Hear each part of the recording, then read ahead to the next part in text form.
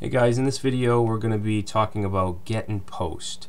So when you submit a form to a server, to a PHP page, you can send data using the get method or the post method. And there's a couple differences with both of these. So the get method, you're actually sending the data through the URL.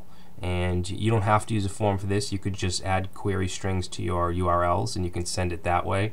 But doing this is very insecure because you're sending the data right in the URL. Alright, now with a post request, it's safer because it's sent in the HTTP header, and you can use HTTPS to really secure that data, and obviously that's what's used with credit card forms and things like that. Alright, so what I'm going to do here is let's create a new file in our PHP sandbox, and I'm just going to call this get_post.php.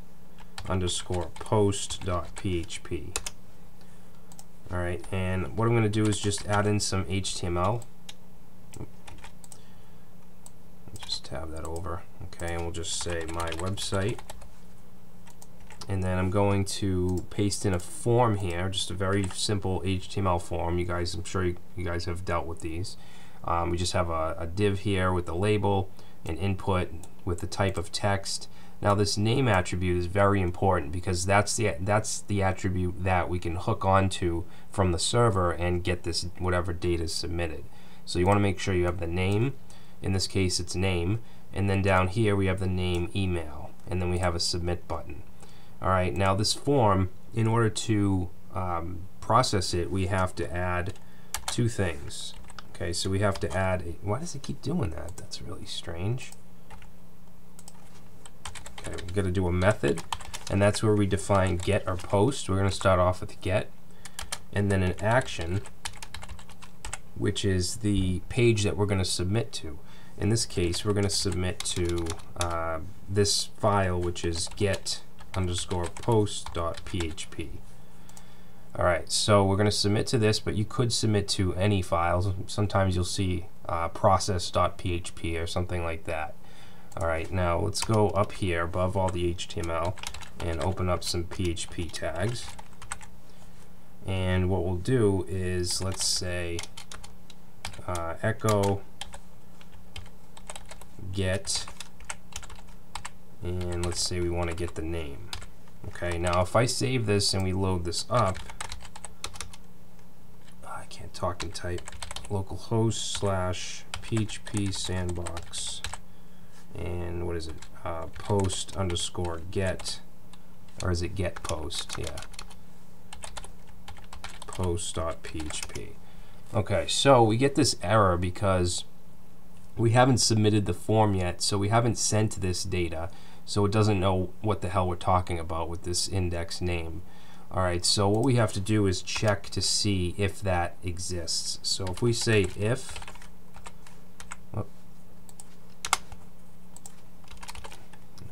so if we say if, and if we were to just do this, like you may think, that might work, but if we reload we still get the error. What we have to do is wrap this in a PHP function called isSet, which will check to see if that value is set.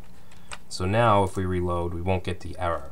Okay, and when we submit it, that will be set and it'll echo it out. So let's go ahead and just put in a name here and submit, and you'll see that it'll output that on the screen. Okay, and you can do whatever you want with that data. And obviously if you wanted the email, you would just go like that. And then if we do, let's say brad@gmail.com, and we get the email. Now when we fill out these values, we can also do a print R, which we've done before in this series, and that will basically print out the array. So let's just print out get. Alright, so if we submit name and email, you'll see that we have an array with the index of name, and then the value of Brad, and then the index of email with the value of brad@gmail.com. Now when you're working with any kind of user data, you have security issues, and one of them with PHP is cross-site scripting attacks, or XSS attacks. And how that works is a hacker will go to your web page that has a form on it, and they'll try to insert some crazy script to mess things up in your application.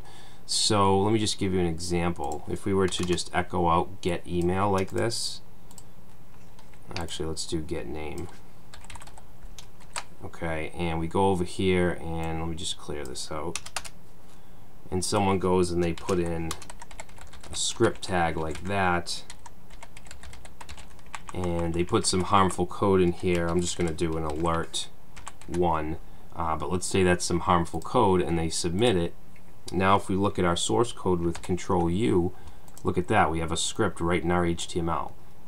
Now Chrome actually has some built-in features to prevent this. If we hit F12, and actually on this page we hit F12, you'll see right here the XSS auditor refused to execute a script. Okay, so we do have some built-in protection, but that's not always the case.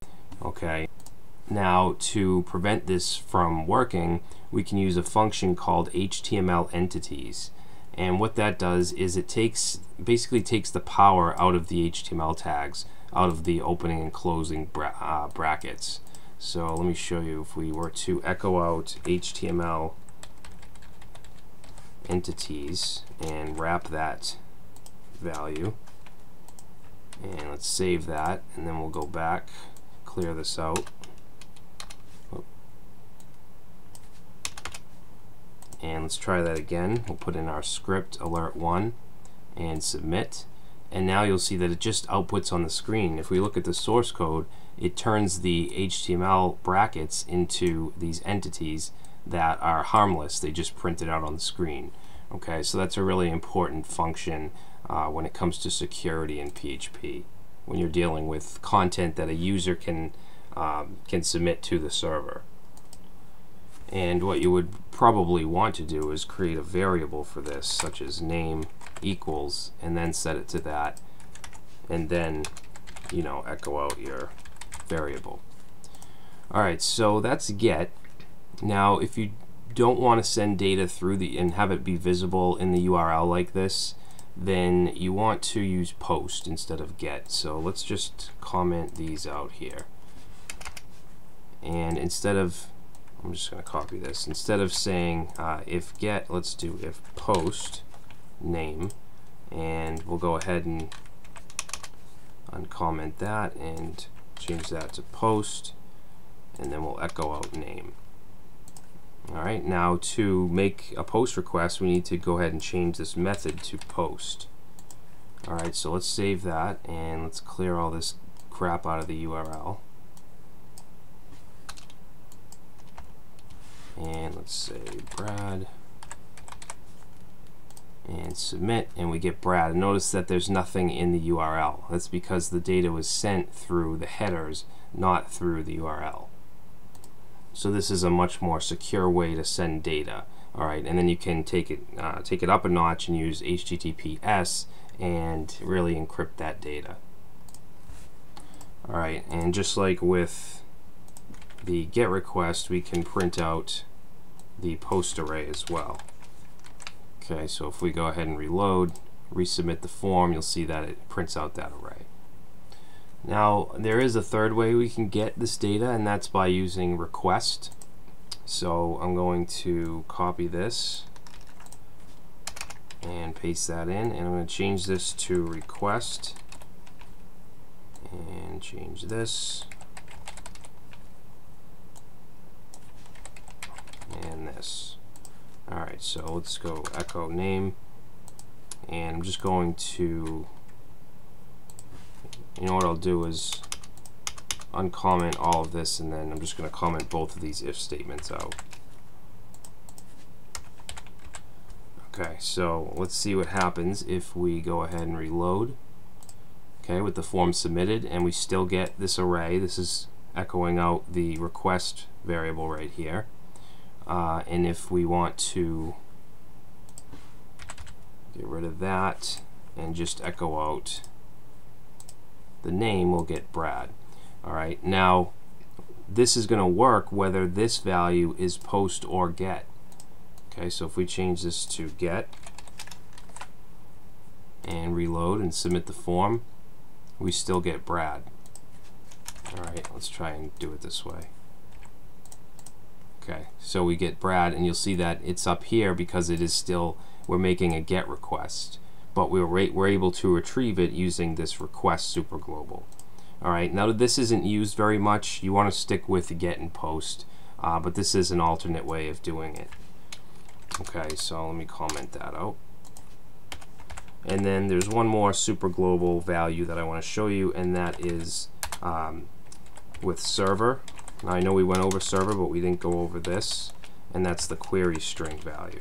So let's say query underscore string, and let's see what that gives us. If we go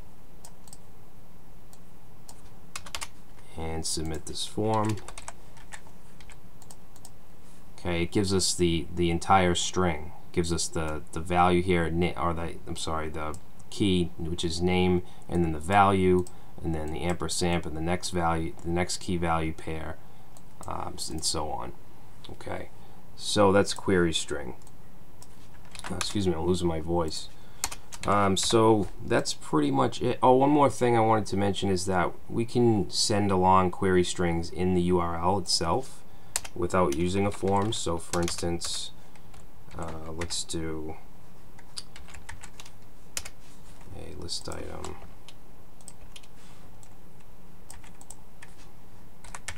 And let's say we want this to go to this file, which is getPost.php, and then let's add a question mark, and we'll say name equals Brad. Alright, and then let's copy this, and we'll put another one, and we'll change this to Steve. Okay, and let's go up here, and I want to uncomment this if statement. And let's just comment that out. So basically, when we click this URL, we're going to be able to fetch that name like we have been, and we're going to set the name variable. And then down here, let's do something like, I'll just use double quotes, and we'll say name profile. Alright, so if we reload, you'll see if I click on either one of these, actually we could wrap this in an H1, make it a little more realistic. Okay, so now we can get Brad and Steve's profile going by the name value in the URL.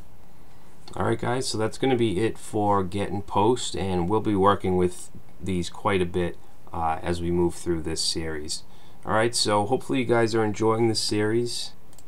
We still got a lot more to come. I may be only releasing one every couple days or so because I'm really slammed right now for my courses from Eduonics. So try to hang in there, and thanks for watching, and I'll see you next time.